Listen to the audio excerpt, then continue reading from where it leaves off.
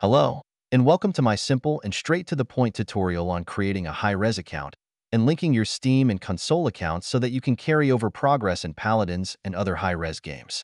For starters, you're going to want to click on Account and Create New Account.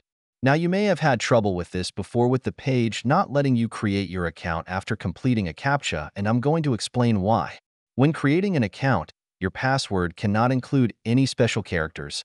That means you can only use letters and numbers. Your password also cannot exceed 16 characters.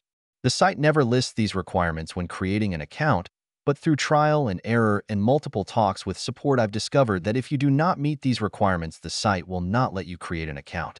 This is upsetting because these passwords are very unsecure, and having a character limit means that Hi-Rez is storing passwords as plain text and not their hashes, meaning a data breach would be very bad. But that's besides the point. They at the very least offer two-factor authentication, so I seriously recommend enabling that here. After creating your account, you'll need to click on Account Info and send verification email. Make sure you check your spam folder. When I created my account, I was annoyed that I wasn't getting the verification email, but it was getting detected as spam. Now that your account is verified, you'll want to click on Linked Accounts and click on which accounts you want linked.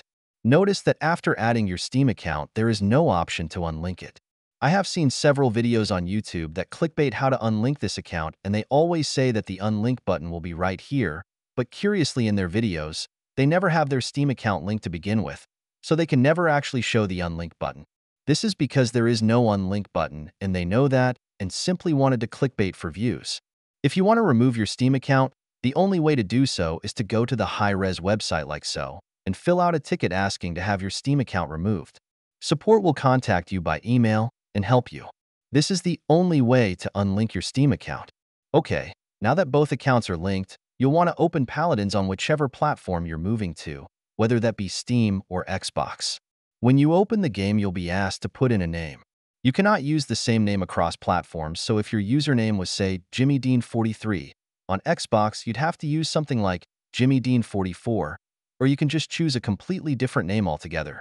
After putting in your new name, you'll be taken to the main menu where all of your progress will have carried over. I hope this guide has been useful for you.